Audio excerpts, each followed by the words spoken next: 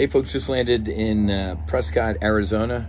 Great departure out of Miramar. Great weekend, man. Seeing old friends, American heroes, war heroes.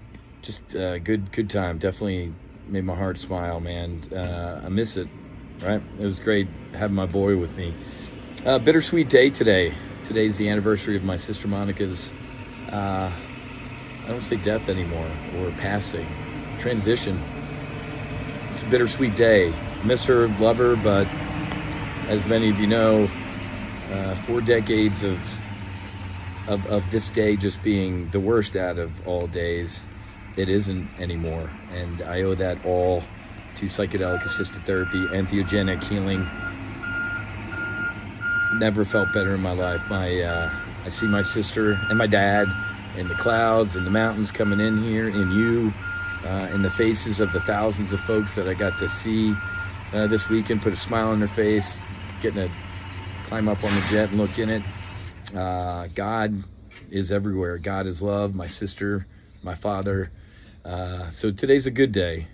Today's a good day. Got to give my mom a call, though, because, you know, not a good day for my mom. And, but I'm going to say it's a good day, but I'm good.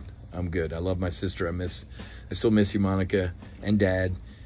But today is definitely a lot better than those days used to be. And this type of potential healing needs to be able to be accessible to everybody, and it should not be in a foreign country. So love you, Monica. Love you, Dad. Miss you. But let's go flying.